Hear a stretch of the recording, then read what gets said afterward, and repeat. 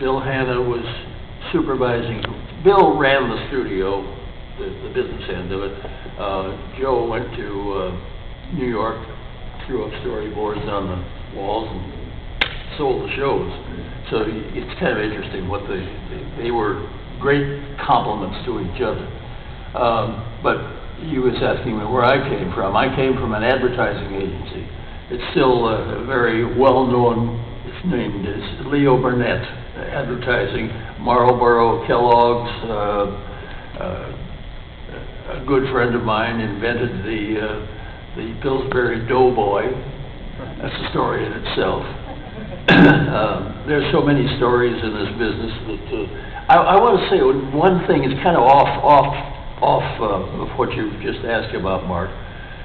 But the writing is not given the guys who come up with the original ideas. The rest of us meddle with it. We mold it. We kick it around and say, "Oh, I don't like that. I'm going to change it." Well, better talk to the writer. The writers are the guys who come up with the gold, and I mean it. It ought to be 5 or 6 writers up here.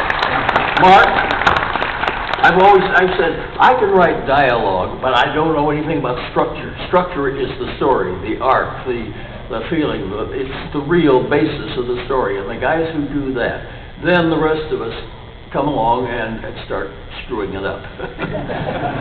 But I do. I've never been on a panel yet when I didn't try to acknowledge the talent, the gold that is the writing.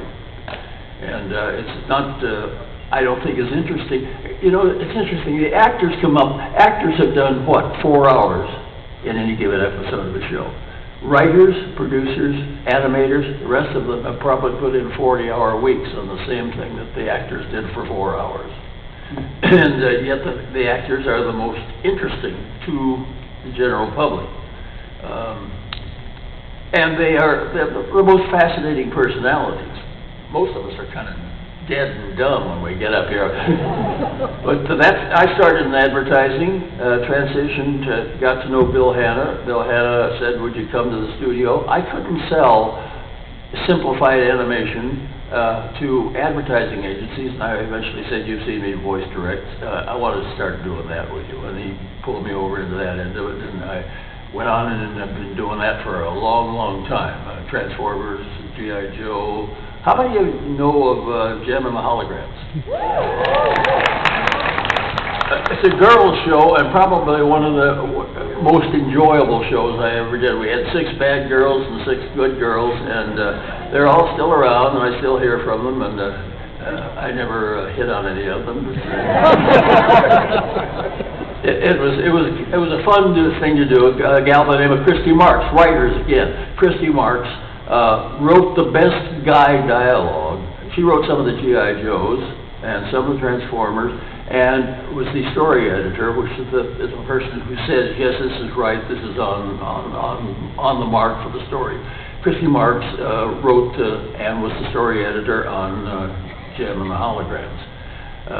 But the writing, and you guys are not as interested in writers as you are in actors. And actors are more fun. They get up here and clown around a lot, and we go stumbling through, what did you do? Anyway, that's how I ended up at Hannah-Barbera. I came out of the advertising business and faked my way into, and Joe looked at me as you don't have a portfolio, do you? A portfolio is what an artist brings in and shows his artwork. I'm without portfolio. I can doodle, but I enjoyed working with the actors. And I had come from being a commercial director eventually in Chicago for a while before I went to the advertising agency.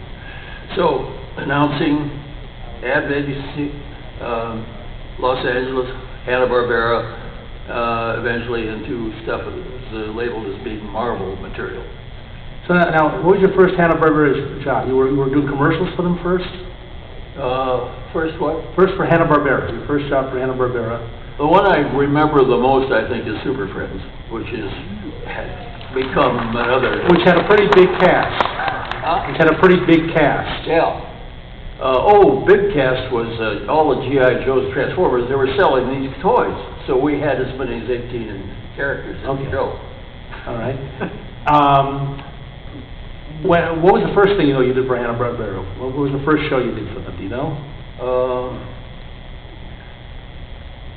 Joe was going to be in New York, and Bill said he wants you to do the Flintstones. Hey, that's his stuff. I don't touch that. And so I had who is Harvey Korman. He played a kazoo. Does anybody remember the name of the character? Great Kazoo. Yes. The Great Kazoo. Anyhow, I was told he would be the guest artist, and he was hot. He was right out of whose show? Carol Burnett. Carol Burnett, thank you. What's my name? At the time, Harvey Korman was doing the Danny Kaye show. At the time. Oh yeah, all right. Anyhow, that was a kick because Joe had at that time, up to that time, he had always said, I do that show, and I got to do that. It's one of the first shows I did. Went on to do, I only did I think 3 episodes. One with Harvey Korman, and that's the only celebrity. Worked with Mel Blanc a lot on the guy that came out of an iceberg, had been frozen for. Captain Caveman. Anybody remember? Captain Caveman. Yes, Captain Caveman. And I told Mel when he came in, he said, "Am I going to have to do this every show?" I said, "No, we're going to do about 4 or 5, maybe 10 takes on it. We'll stick it on the shelf, and when you yell, Captain Caveman, we'll just reach the shelf." And Mel was an interesting guy to work with. He the truth of it is, after he had his accident, there's a corner, Sunset Boulevard, out in Beverly Hills, where he ran his Porsche off the road. And I think he was in a great deal of pain after that. And the first sessions that were done after he had this accident, we took equipment out, put it in over his bed, and he was recovering from this accident, and did Barney with a mic hung over his bed.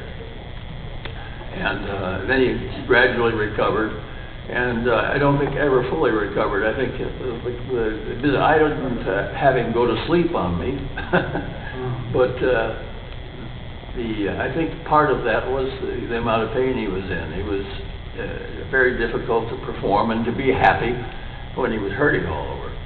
So, but Mel was the man of 1,000 or maybe 10,000 voices. Any other questions? No, let me ask Tony. Tony, you had an advantage when you were running shows.